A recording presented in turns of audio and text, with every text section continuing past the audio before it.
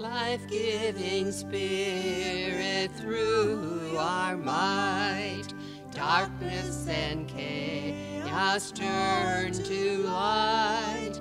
Voice of the prophets from above, speaking of God's eternal love. Come, Holy Spirit, wind and fire, come fill your church, our hearts inspire. Good morning and welcome to St. Patrick's. Let us now begin our liturgy in the name of the Father, and of the Son, and of the Holy Spirit.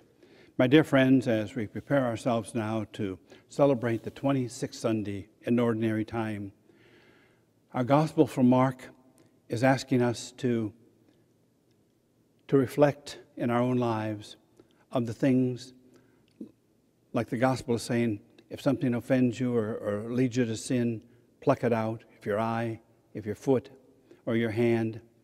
Again, do not take that literally, but at least realize if there are problems in our lives, that the Gospel is asking us to look at them and to try to make changes to correct it. And so for the times that we have failed to do that, let us now take a moment and ask the Lord for pardon and peace. You were sent to heal the contrite of heart. Lord, have mercy. You came to call sinners. Christ, have mercy. You are seated at the right hand of the Father to intercede for us. Lord, have mercy. And may Almighty God have mercy on us, forgive us our sins, and bring us all to everlasting life.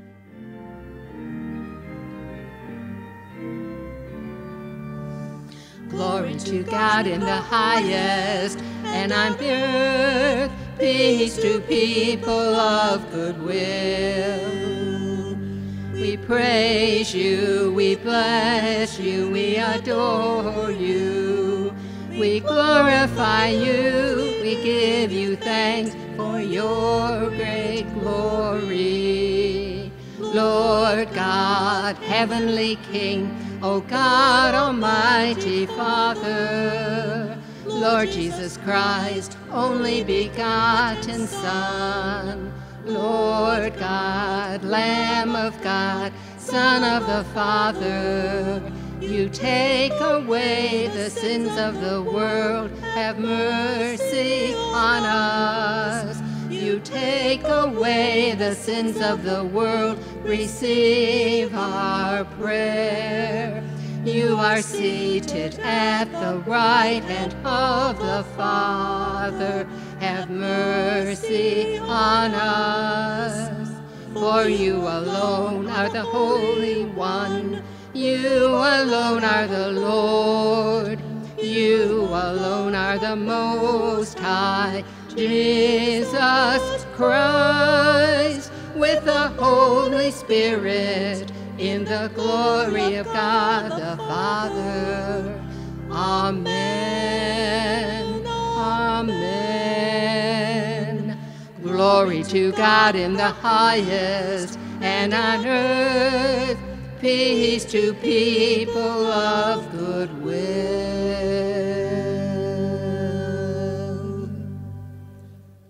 O God, who founded all the commands of your sacred law upon love of you and of our neighbor, grant that by keeping your precepts we may merit to attain eternal life, through our Lord Jesus Christ, your Son, who lives and reigns with you in the unity of the Holy Spirit, one God, forever and ever. A reading from the book of Numbers. The Lord came down in the cloud and spoke to Moses, taking some of the Spirit that was on Moses. The Lord bestowed it on the 70 elders. And as the Spirit came to rest on them, they prophesied. Now, 2 men, one named Eldad and the other Medad, were not in the gathering, but had been left in the camp. They too had been on the list, but had not gone out to the tent. Yet the Spirit came to rest on them also, and as they prophesied in the camp. So when a young man quickly told Moses, Eldad and Medad are prophesying in the camp. Joshua, son of Nun, who came from his youth, had been Moses' aide, and he said, Moses, my Lord, stop them. But Moses answered them, Are you jealous for my sake? Would that all the people of the Lord were prophets. Would that the Lord might bestow his Spirit on them all. The word of the Lord. The precepts of the Lord give joy to the heart. The precepts of the Lord give joy to the heart. The law of the Lord is perfect, refreshing the soul. The decree of the Lord is trustworthy, giving wisdom to the simple. The fear of the Lord is pure, enduring forever. The ordinances of the Lord are true, all of them just. Though your servant is careful of them, very diligent in keeping them, yet who can detect failings? Cleanse me from my unknown faults. From wanton sin especially restrain your servant. Let it not rule over me. Then shall I be blameless and innocent of serious fault. The Precepts of the Lord give joy to the heart. A reading from the letter of St. James. Come now, you rich, weep and wail over your impeding miseries. Your wealth has rotted away, and your clothes have become moth-eaten. Your gold and silver have corroded, and that corrosion will be a testimony against you. It will devour your flesh like a fire. You have stored up treasure for the last days. Behold, the wages you withheld from the workers who harvested your fields are crying aloud, and the cries of the harvesters have reached the ears of the Lord of hosts. You have lived on earth in luxury and pleasure. You have fatted your hearts for the day of the slaughter. You have condemned, you have murdered the righteous one. He offers you no resistance. The word of the Lord. Alleluia, alleluia, alleluia. Your word, O Lord, is truth.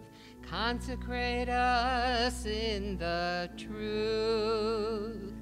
Alleluia, alleluia, alleluia.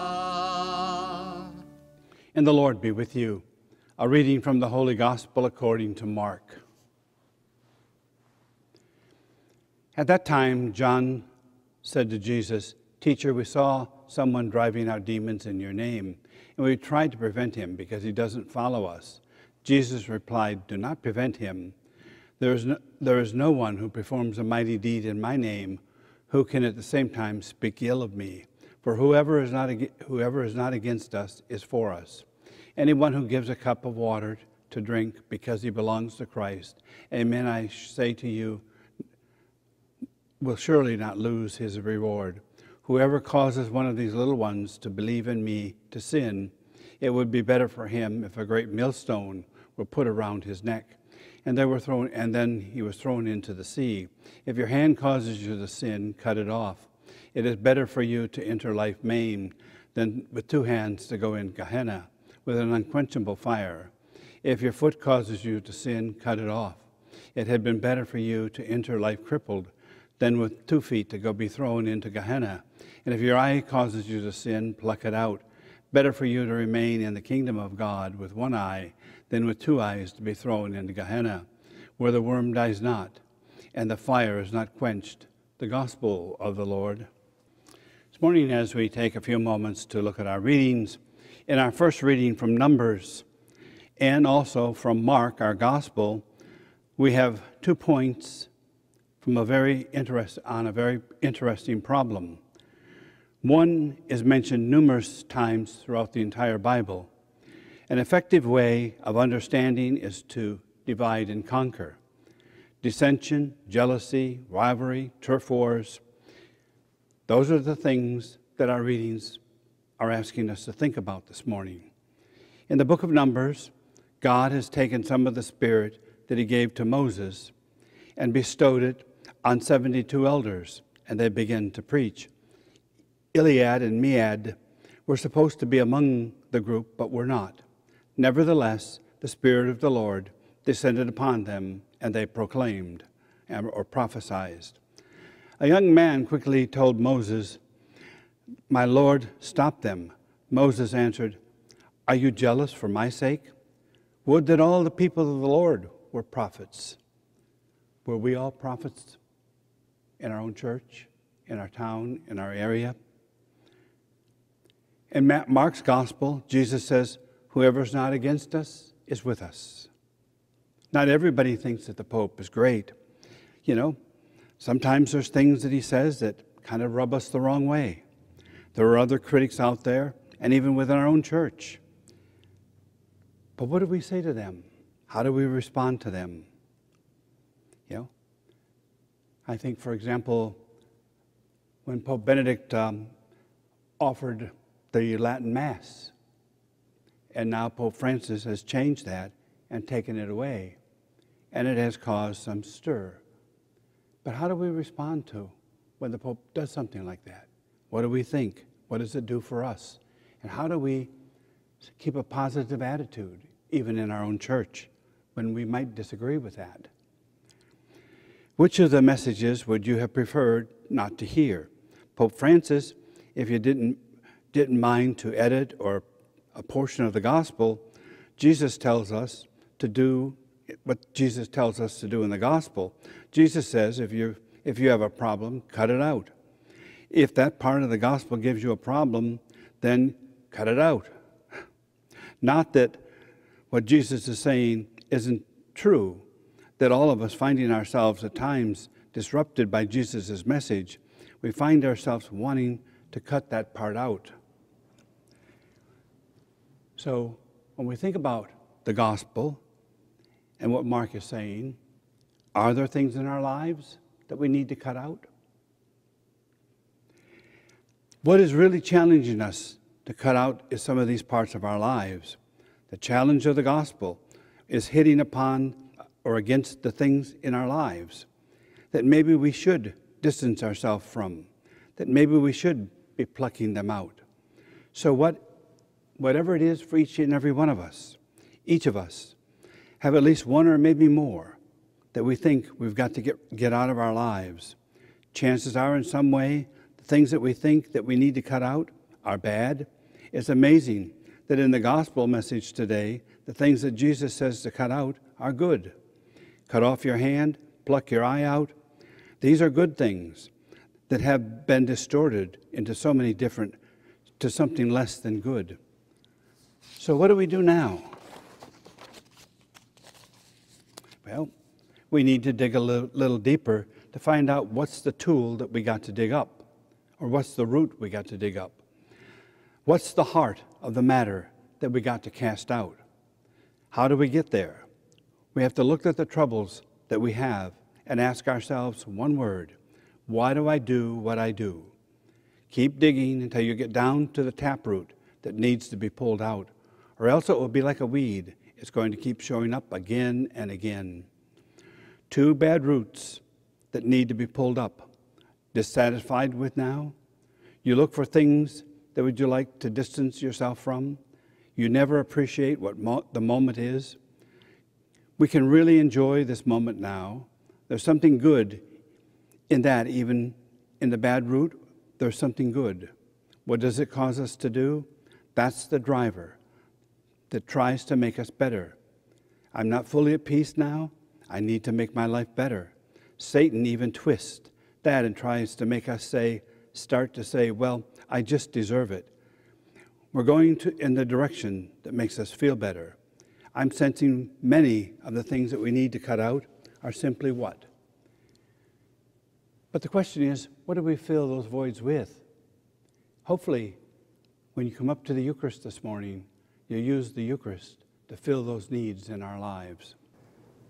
I believe in one God, the Father Almighty, maker of heaven and earth, of all things visible and invisible.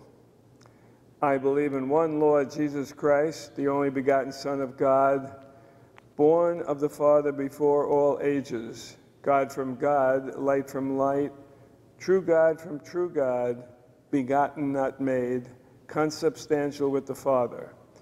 Through him all things were made. For us men and for our salvation, he came down from heaven, and by the Holy Spirit was incarnate of the Virgin Mary and became man. For our sake he was crucified under Pontius Pilate. He suffered death and was buried, and rose again on the third day in accordance with the Scriptures. He ascended into heaven and is seated at the right hand of the Father. He will come again in glory to judge the living and the dead, and his kingdom will have no end. I believe in the Holy Spirit, the Lord, the giver of life, who proceeds from the Father and the Son, who with the Father and the Son is adored and glorified, who has spoken through the prophets. I believe in one holy Catholic and Apostolic Church. I confess one baptism for the forgiveness of sins, and I look forward to the resurrection of the dead and the life of the world to come. Amen. We turn to the Lord in humble prayer that we might perform mighty deeds in his name. For the Church, as she desires to belong to Christ, may she be an attractive option for those outside the Church. We pray to the Lord. For all peacemakers, including those who do not follow Christ, may they unite their hearts together in love. We pray to the Lord. For a willingness on the part of all religions to work together for the prosperity of our planet, we pray to the Lord. For those who don't believe in God, that they may embody love and concern for others, we pray to the Lord. For all those gathered here today, that we may possess the great faith and courage of Mary and find strength in her example, we pray to the Lord. For our beloved dead, that they may be brought into the peace of God's presence with all their sins forgiven, we pray to the Lord. For the prayers we hold in the silence of our hearts, we pray to the Lord. God of all peace and every consolation, you created a world with great diversity. Give humanity the gift of free will. Help us to determine what is right and good for the benefit of all creation.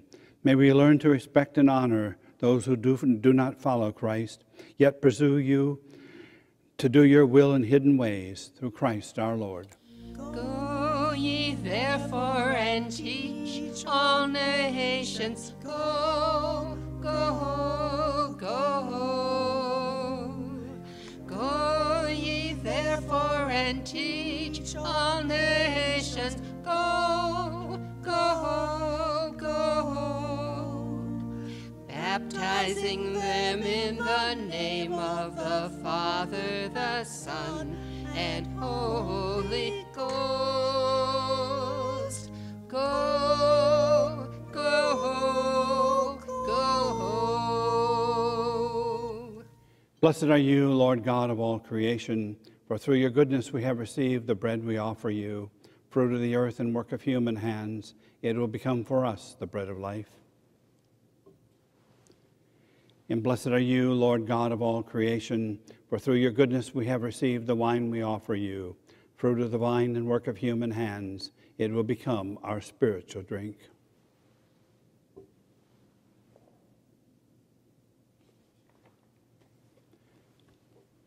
My dear friends, let us now still continue to pray that my sacrifice and yours may be acceptable to God, the Almighty Father. Receive with favor, O Lord, we pray, the offerings of your people, that what they profess with devotion and faith may be theirs through these heavenly mysteries, through Christ our Lord. And the Lord be with you, and lift up your hearts, and let us give thanks to the Lord our God. It is truly right and just, our duty and our salvation, always and everywhere to give you thanks. Lord, Holy Father, Almighty and eternal God, for you laid the foundations of the world and have arranged the changing of times and seasons. You formed man in your own image and set humanity over the whole world and all its wonder, to rule in your name over all that you have made, and forever praise you in your mighty works through Christ our Lord. And so now with all the angels we praise you, as in joyful celebration we acclaim. Holy, holy, holy, Lord God of hosts, heaven and earth are full of your glory. Hosanna in the highest. Blessed is he who comes in the name of the Lord. Hosanna in the highest. Hosanna in the highest.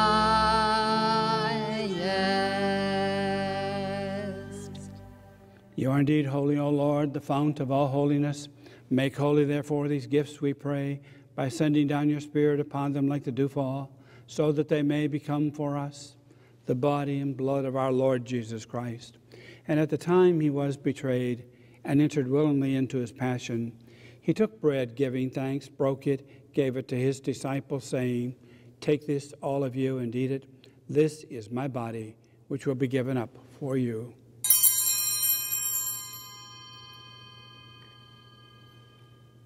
In a similar way, when supper was ended, he took the chalice, and once more giving thanks, he gave it to his disciples, saying, "Take this, all of you, and drink from it, for this is the chalice of my blood, the blood of the new and eternal covenant, which will be poured out for you and for many for the forgiveness of sins. Do this in memory of me." The mystery of faith.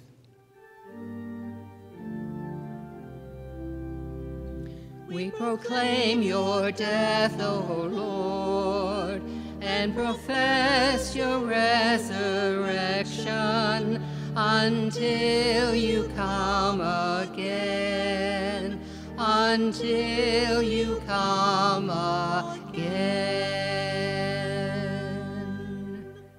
Therefore, as we celebrate the memorial of his death and resurrection, we offer you, Lord, the bread of life and the chalice of salvation, giving thanks that you've held us worthy to be in your presence and minister to you. Humbly we pray that, partaking of the body and blood of Christ, we may be gathered into one by the Holy Spirit. Remember, Lord, your church spread throughout the world. Bring her to the fullness of charity, together with Francis our Pope, William our Bishop, and all the clergy. Remember also all our brothers and sisters who have fallen asleep in the hope of the resurrection, and all who have died in your mercy. Welcome them into the light of your face.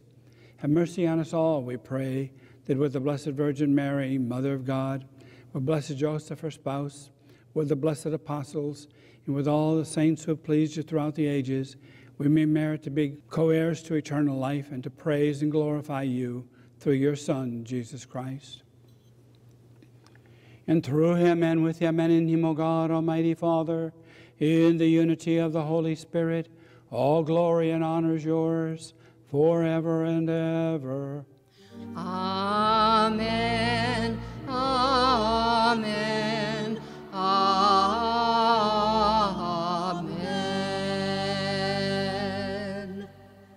And at the Savior's command, and formed by divine teaching, we now dare to say, Our Father, who art in heaven, hallowed be thy name.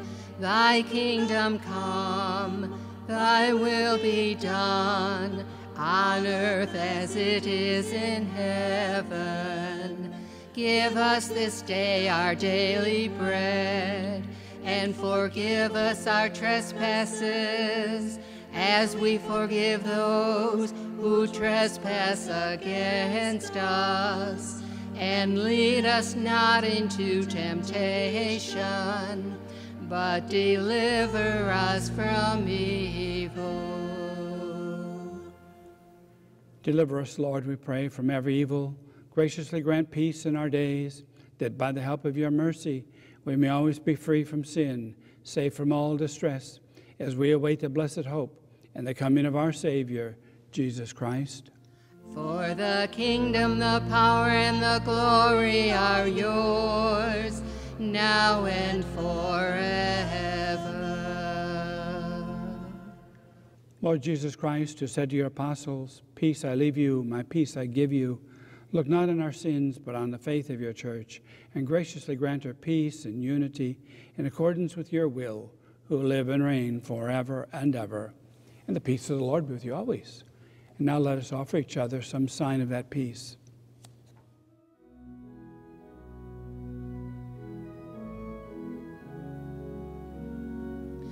Lamb of God, you take away the sins of the world. Have mercy on us. Lamb of God, you take away the sins of the world. Have mercy on us. Lamb of God, you take away the sins of the world. Grant us peace.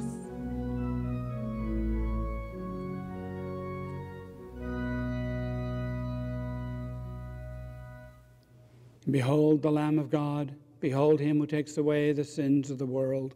Blessed are those who are called to the supper of the Lamb.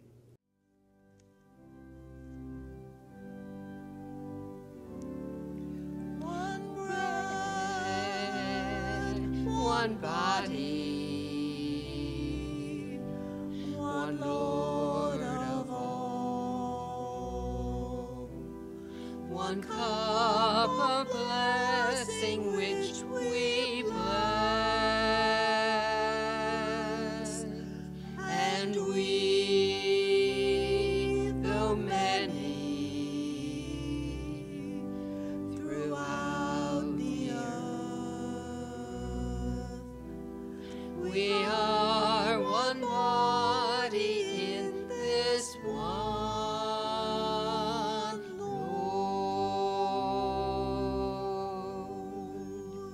Again this morning, as we take our second collection, again we're still holding up. The rain is constantly keeping us held up. Again, with the rain we got yesterday and all week long, we're still not able to get the yellow painted on the steps out here yet, and to get a bid for the sidewalks, and to get the dirt in. So those are our projects we're trying to get corrected right now, and as hopefully the rain will cooperate pretty soon. And let us pray. Graciously raise up, O Lord, those you renew with this sacrament, that we may come to possess your redemption, both in mystery and in the manner of our life, through Christ our Lord.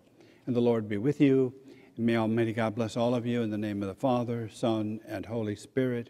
Our Mass is ended. Go now in peace. Will you let me be your servant? Let me be as Christ to you. Pray that I may have the grace to let you be my servant too.